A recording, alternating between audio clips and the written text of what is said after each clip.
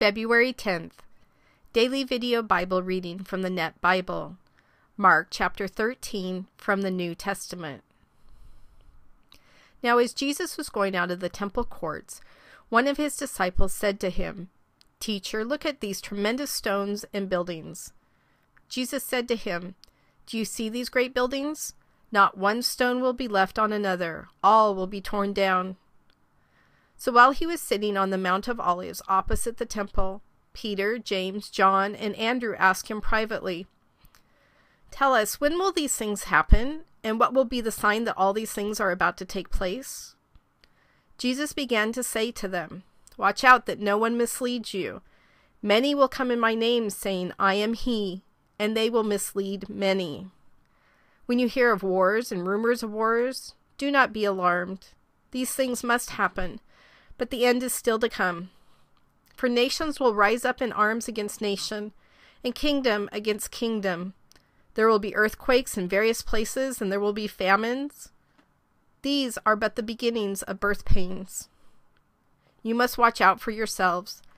You will be handed over to councils and beaten in the synagogues.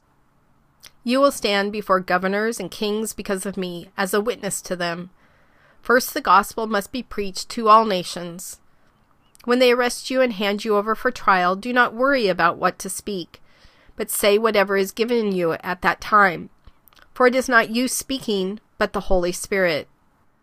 Brother will hand over brother to death, and a father his child. Children will rise up against parents and have them put to death. You will be hated by everyone because of my name, but the one who endures to the end will be saved. But when you see the abomination of desolation standing where it should not be, let the reader understand, then those in Judea must flee to the mountains. The one on the roof must not come down or go inside to take anything out of his house. The one in the field must not turn back to get his cloak. Woe to those who are pregnant and to those who are nursing their babies in those days. Pray that it may not be in winter. For in those days there will be suffering, unlike anything that has happened from the beginning of the creation that God created until now, or ever will happen. And if the Lord had not cut short those days, no one would be saved. But because of the elect whom he chose, he has cut them short. Then if anyone says to you, 'Look, here is the Christ,' or 'Look, there he is,' do not believe him. For false messiahs and false prophets will appear and perform signs and wonders to deceive, if possible, the elect. Be careful, I have told you everything ahead of time. But in those days, after that suffering, the sun will be darkened, and the moon will not give its light. The stars will be falling from heaven, and the powers in the heaven will be shaken. Then everyone will see the Son of Man arriving in the clouds with great power and glory. Then he will send angels, and they will gather his elect from the four winds, from the ends of the earth to the ends of heaven. Learn this parable from the fig tree. Whenever its branch becomes tender and puts out its leaves, you know that summer is near. So also you, when you see these things happening, know that he is near, right at the door. I tell you the truth, this generation will not pass away until all these things take place. Heaven and earth will pass away, but my words will never pass away. But as for that day or hour, no one knows it, neither the angels in heaven nor the Son, except for the Father.